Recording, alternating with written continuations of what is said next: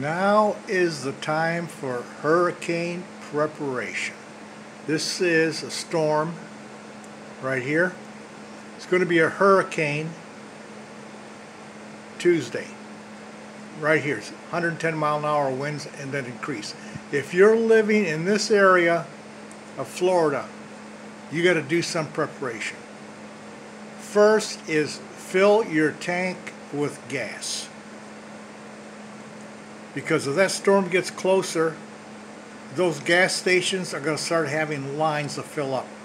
And if you're here in Central Florida, maybe not all the gas stations have generators. When the power goes out, there's going to be no more gas pumping in this area. So now's the time to fill your tank with gas.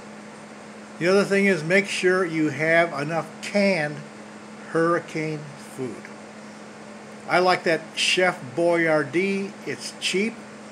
I don't need a can opener to open it, and it's something to eat when the supermarkets are closed. Down here in South Florida, we're pretty good. Stores have generators, but up here, they may not have generators. And the other important thing, drinking water. If you get a warning before or after the storm, boil water, you better have water. And how are you going to boil water if you don't have any electricity? Every time a storm goes through, the first thing that goes out is the power. And not just for an hour. It could be for days.